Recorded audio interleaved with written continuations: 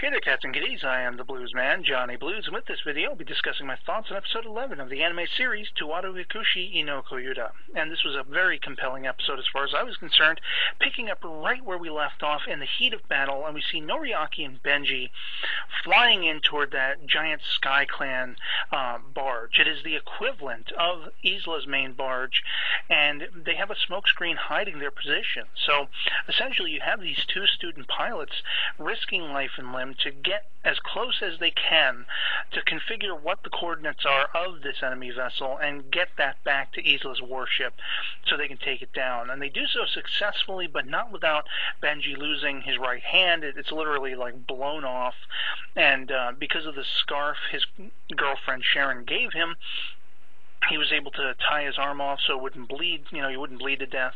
And they just barely survive through the use of, their parachutes, and Banderas, one of their teachers, flying a plane, sort of through the thick of it, to pick them up, to get them back to safety. Banderas ends up injured, of course, as a result, but it's just miraculous that their teacher was there to capture them, to get them back to safety. And this is, all going on with Kal-El and Ignacio giving them support, but there's only so much they can do. They have to really take on the fighters, the action fighting side of the situation, as Noriaki and Benji's plane was off trying to get the coordinates configured and everything. And Ignacio is just a master with his weapon. I mean, he's taking out plane after plane, as we saw toward the end of the last episode, and it just gets that much more compelling to me as they have taken down successfully this enemy barge. We see that this is not the limit of the Sky Clan's fleet. There's still a lot of oncoming onslaught of singular plane fighters and everything like that. They're firing missiles at the Isla fleet's main barge and everything, and you basically see Kal-El get to the point where he cannot stand it anymore. He doesn't want to see anyone else left crying through the loss of friends and stuff like that. He is determined now to take down as many of the enemy planes as he can, and they do so successfully, one after the other.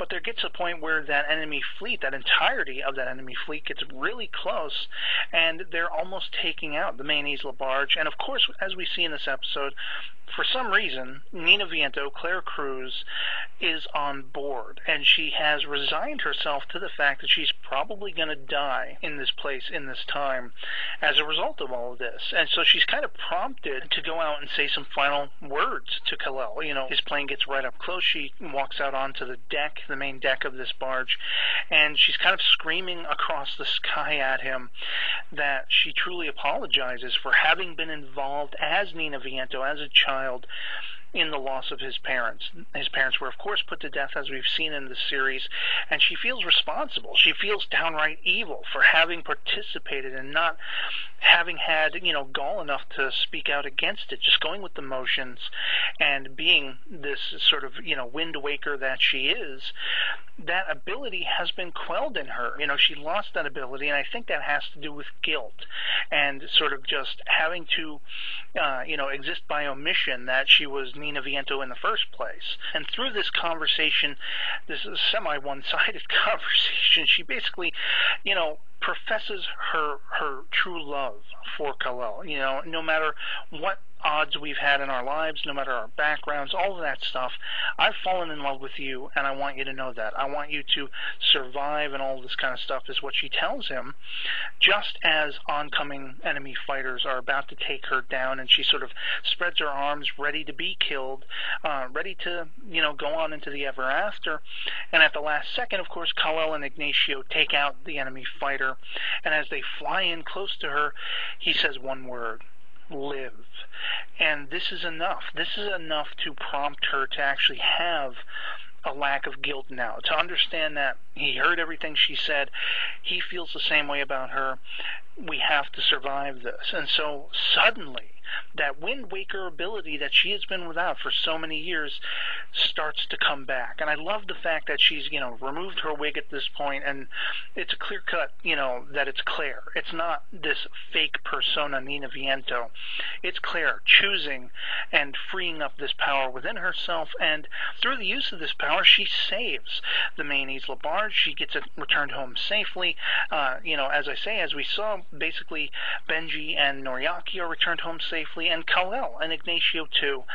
make it back home. The battle was aided, I might add, and not to have forgotten, but that entire fleet of Seagull sort of moniker-wearing airplanes and ships and such like that we saw, referenced in a previous episode. They came in at the last minute, much like the cavalry in the old Western films and stuff, to help, to aid, and that is what really made this a landslide battle for the Isla people to win against the Sky Clan. And it's very interesting to me. It's like this entire Seagull monikered fleet is very much a mystery. As I understand it, I think there's a spin-off movie that tells the story a little more in depth about that particular side of things that coincides with this anime series. But yeah, I mean, at the end of the day, the battle was won, but not without repercussions or a further cost. As Kal-El's voiceover says toward the end of the episode, even though they were successful, even though the battle was successfully won, there's still another price that's going to have to be paid by the final episode. And so it'll be really intriguing to see just exactly what that price is. I have a feeling it has something to do with putting a divide between Claire Cruz and Kal-El once and for all, something along those lines. Maybe she's going to have to sacrifice herself, or perhaps she's going to have to go and become a sort of ambassador to this whole fleet with the Seagull moniker. Fana Lavam is apparently the name associated with it, an emperor of sorts. Don't know whether that's, male or female. Maybe she'll have to marry this person, to keep peace between the two societies. Who knows exactly? But there is a price that is going to be overhanging the end of this series, and it'll be interesting to see what it is. So, yeah, otherwise, I really enjoyed this episode. Can't wait to see how it all wraps up, and that'll be it for me on this. I hope this video finds you well, and I'll catch you all later. Peace.